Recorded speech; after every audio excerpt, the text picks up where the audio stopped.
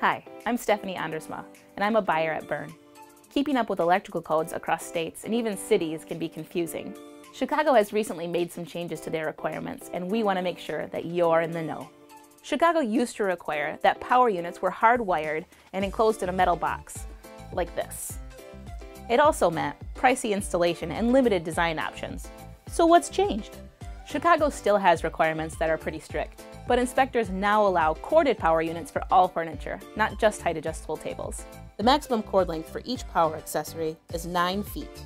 Unlike before, power can be in-surface, on-surface, edge mount, whatever. The deal is that the furniture itself needs to be freestanding, which means it's not something that's permanently fixed to the space, and it must have overcurrent protection. Now you have more options when it comes to design, and less costly installation. More options, less cost. If you have any questions about the Chicago Electrical Code or any electrical code requirements, feel free to give us a call.